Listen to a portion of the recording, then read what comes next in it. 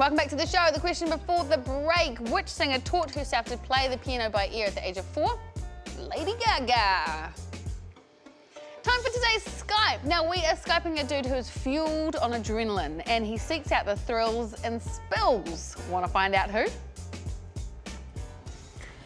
So, his first set of wheels was a 3-wheeled trike when he was a toddler, and his mum said he insisted on racing down steep hills and ramps. After being a freestyle motocross pro for 3 years, Mad Mike started drift car racing in 2007 and is now backed by some of the huge brands like Red Bull. And in the 2011 EA Games, released Need for Speed Shift Unleashed, which features Mad Mike's 2010 RX-8 car itself.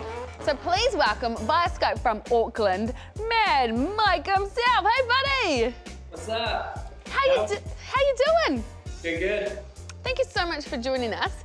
Now, we just saw some footage of you driving around the Crown Ranges down in Queenstown. It looked exceptional, but because drifting is not really allowed to happen in this country, so I'm guessing you had to close the roads.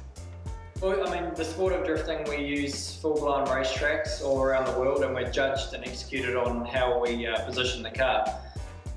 For Crown Range, we're very fortunate to have the council backing us, the Mayor Vanessa of Queenstown as well, to really showcase professional drifting and the precision driving involved. We block the road off every half an hour, no longer than 4 minutes, and got to execute, you know, a run from top to bottom. And we would have the helicopters and the film crew would change each run, you know, they'd be in a different area to get the overall package. So, yeah, I mean, it was just a real awesome opportunity, not only for myself, for the sport of drifting, but for New Zealand as well, to showcase what a beautiful country we have. Yeah. It's definitely safe to say it was well planned out. So what we want to know now is, where did you get the name Mad Mike from?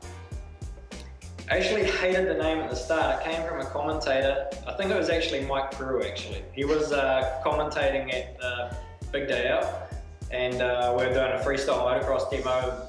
There was only like 3 Kiwi guys that were hitting the ramps, and all the rest had been flown in from Australia. And he kind of knew what the tricks were, like the sea crabs and what have you, and I hadn't really learned any tricks. Like, I just show up on the day and do what I could and just throw my limbs and arms and crash, and that's where the name came from. And since then it's stuck. And like I say, I didn't like the name at the start, but now it gives me something to, when I show up to, whether it's Japan or USA or any event, the fans and the people kind of will expect you know, Mad Mike. What do they call him, Mad Mike? So it's something like I've got to live up to the name as well and really showcase something spectacular. Got to show a bit of madness. So the drift cars, obviously they're quite different to other race cars that we see, but how are they different? So they're based on a street car. There's rules and regulations within what we are allowed to do them. But engine-wise and suspension-wise, you're pretty much open. I mean, we run the rotary engines, we run Mazdas. That's just by preference. It's not because of any sponsorship deal or anything. It's something I've always been into, the rotary, since I was like 13 years old.